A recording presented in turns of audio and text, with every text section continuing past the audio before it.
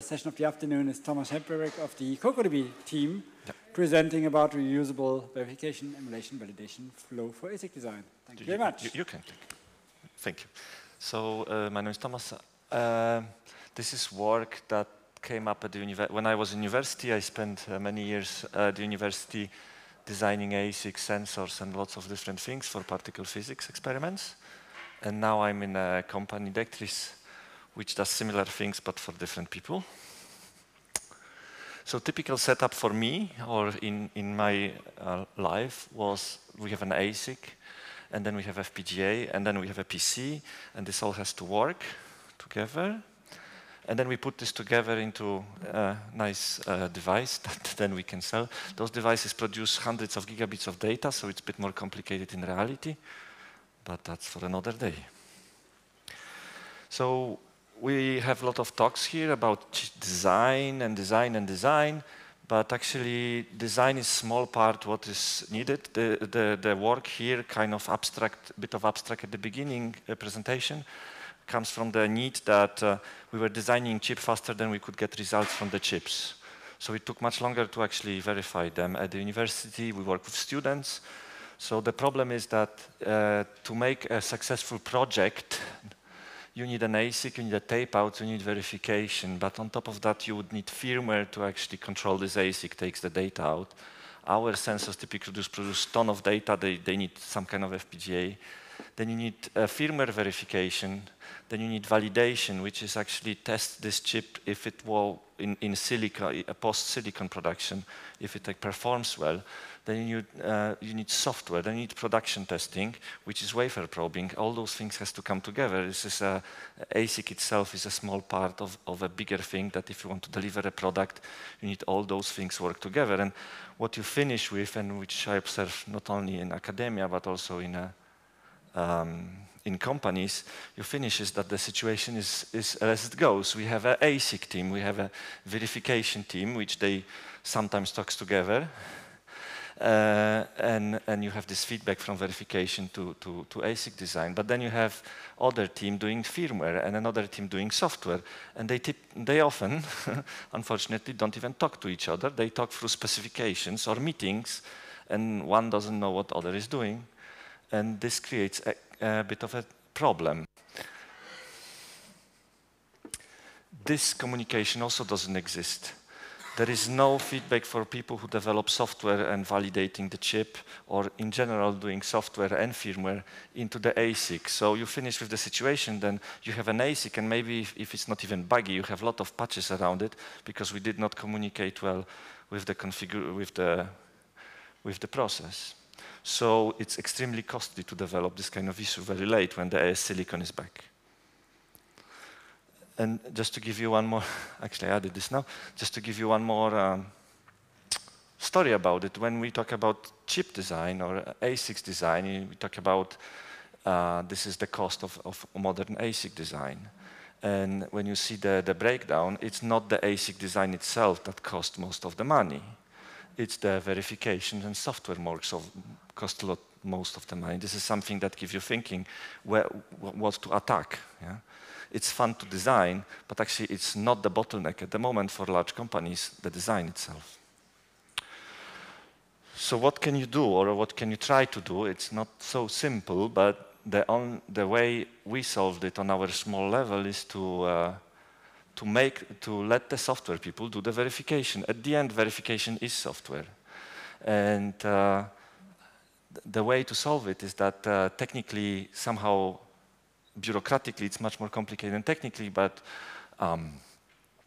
make the people who develop firmware, who validate software, and do the production software work together at the same time while the ASIC is being built. So develop a mechanism that this is possible. So all of them can feed back and make this a success. This not only speeds up the production, but also the team-wise, my experience is works better. Actually, the software people like to influence what's happening in the ASIC. It's interesting. It's a human aspect of that, and I think this works well. Can work well.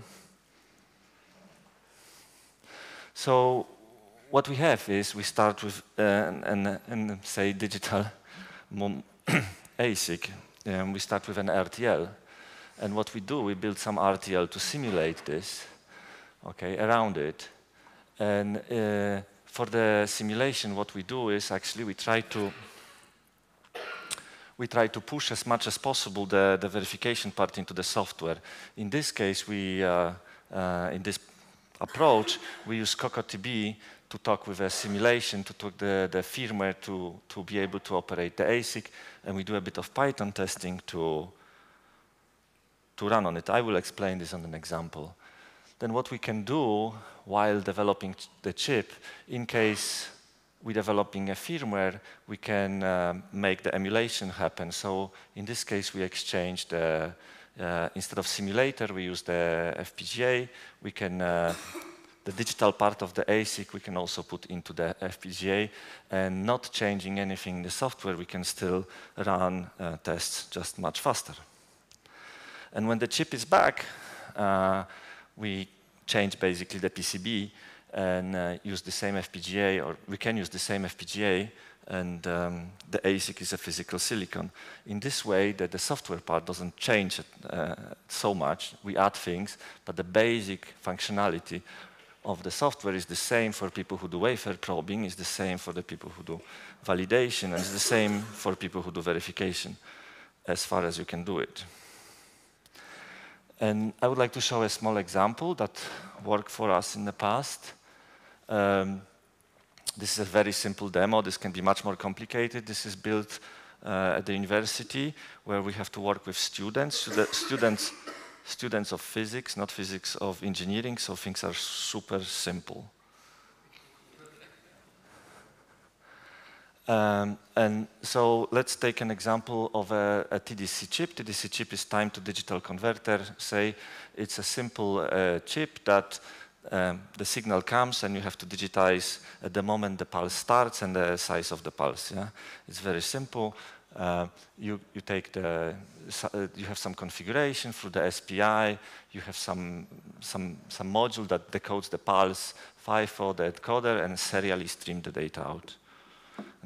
And what you do is, on top of that, you build a firmware. And what the firmware needs some bus, SPI. You need to generate pulses, TDCs, FIFOs. And in case of simulation, you plug the CocoTB here on the bus. In case of emulation, in this example, you use UART. In reality, we can use some other things. And next to it is an ASIC. This is built based on some Bazel framework that we built at some point, and I use this for the UART. How does it work? On a module side, you have a very simple module definition, some SPI module that sits on a super dumb bus. It's very simple in a way that the students can understand it easily, but it does the job. And on the software side, we have a driver for every module like that, which would be called something like hardware abstraction layer, when the modules inside the FPGA have a driver, and people communicate in a human, not only by numbers or ports, not only by numbers and memory map ports, but it's actually with some driving. Then we have a top-level configuration file in our case. We define the interfaces, the module, their addresses, and this is like a memory mapping where what is sitting. Then we have some basic abstraction layer that we define our registers that we can then use, those that are registers in the chip that we can access. And how the user experience looks like, you initialize all these things, and then you basically, after initialization, you can verify your chip in simulation or emulation, or when it's physically back, more or less with the same code. There are also always some limitations, but and it looks exactly the same, and you can, until that point, you can give it to any software developer or student who knows a bit of Python, and he can verify your chips. The code does not, this code does not change. How the simulation works, you basically, we use CocoTB. We use CocoTB here, and we, instead of UART in this case, we sweep the interface to TCP/IP. We communicate with the simulator. In emulation, we just switch this interface to UART and simulate. Obviously, this can be. So this is a small example. There was a link above. What's important, in my opinion, so all of that is integrated in the continuous integration. And in this is an example where we execute all the tests in the simulation here. This is using GitHub. Then we build a firmware thanks to F4PGA.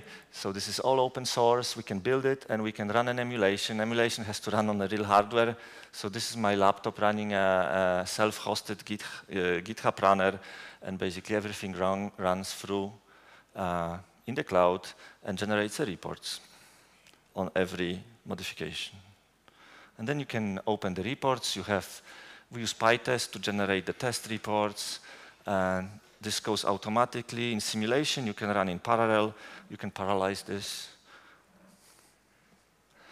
We can add coverage and randomization to it thanks to PyVAC. There are also other options at the moment. You can add coverage. You can add randomization. You can have a nice report on the functional coverage. The testing, you make use of a PyTest, which make use software, which is verification, to have a nice parameterized test if you need one. We can execute the test in parallel. Since we use open source simulators, there is no limit to this place. You can run thousands of tests if you really would like to. I think Corandom, which was mentioned here, uses also that, and we spread the testing over multiple instances in the cloud. And my conclusions are that moving teams together for better collaboration, I think this works very well if you can execute that. Verification is software, so let the software and firmware people contribute to ASIC verification. It's really hard to find verification people. This way you can maybe easier have them. They are also having fun if something new. Reuse the validation, reuse the verification, and production testing, all this code that is being developed 3 times sometimes without connection to each other. Try to make it into one, and it can work. Important is to understand the limitations. There will be limitations to this kind of methods, so be careful. I guess will not work for everybody. This can be also organizational challenge. In some organizations, some people don't like change. They like to have their own kingdoms, and it's sometimes a problem to let them work together. And this approach uses all the open source tools. There is nothing proprietary, including building bit file, running this emulation in the cloud infrastructure. Yeah, and there are few large-size ASICs that were developed this way, and they were first time right, actually. They are not very complicated, but they are quite big. This is 2 by 2 centimeter chips, full reticle-size chips. Some of them are used in some experiments. Thank you.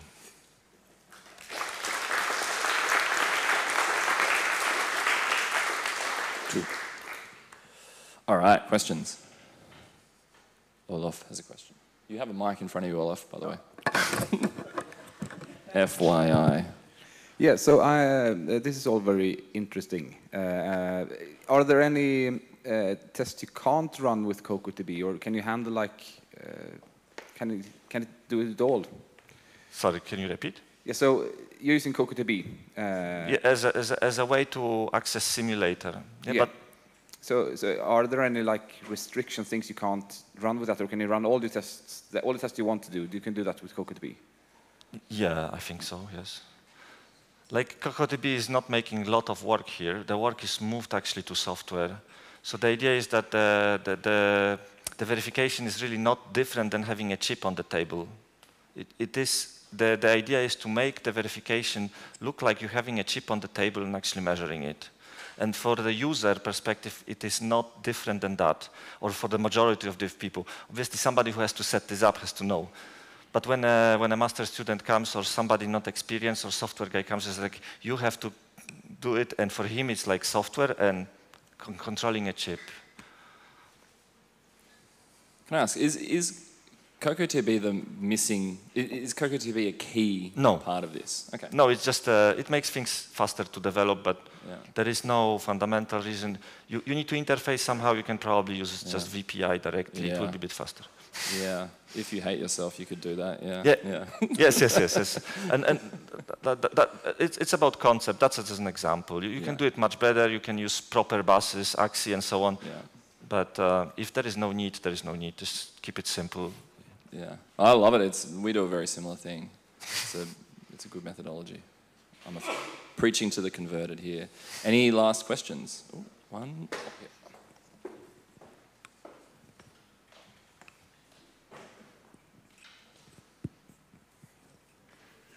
Yeah, thank you for the nice talk. I have a question on the human side. So, ideally, the verification team and the design team talk to each other only via specifications to keep the test independent of the design. Do you have any thoughts on that? I don't know how it is with the really large teams. For if you have 3 designers and 2 verification guys, this is out of this is just not realistic for a smaller development. I think you have some people here who knows how it is with 600 people. Maybe that's a different situation. All right, let's thank Tomasz. Cheers.